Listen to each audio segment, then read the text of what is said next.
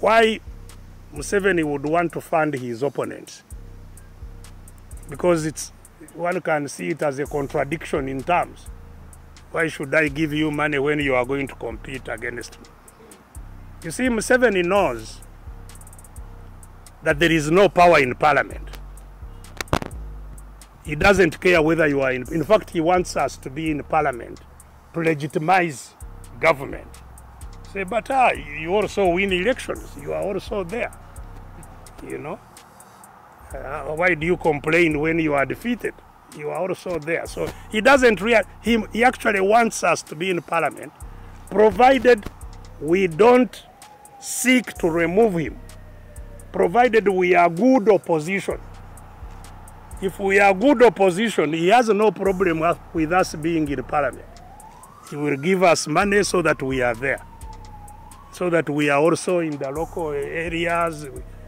There is some legitimization it creates, that there is opposition in Uganda, there is,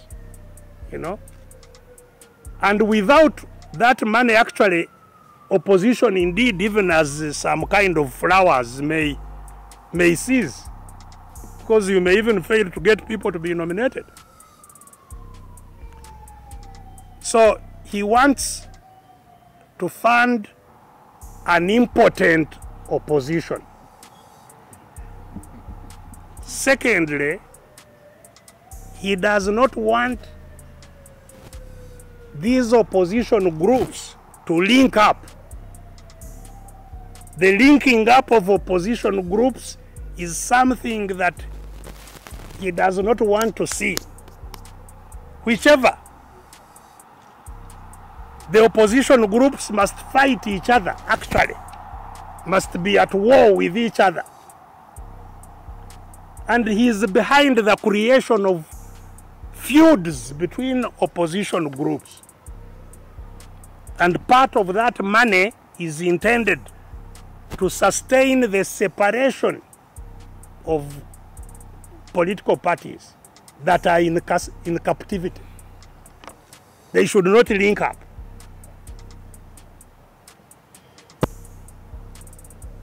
Now, if we don't do that, we will never get out of captivity. So that's why, for me, even now, yes, I'm affected by what is going on in FDC, because it's a strong, it has been a strong party with a strong vision of liberation. So we can certainly we suffer, but at the end of the day, what will liberate Uganda is to have a linkage of all those who are in captivity, regardless of their parties. We must get together and not focus on his election, but focus on a resistance struggle to remove him. So he's opposed to both. He is opposed to any resistance struggle outside the elections. He wants just, if you are talking about elections, you are his friend. Why? Because election is the killing ground. The election is a prepared killing ground, which will never remove him. He knows resistance, activism, defiance has removed dictators, many, including here in Africa. So Museveni fears two things: fighting him outside elections, whether with guns or without guns.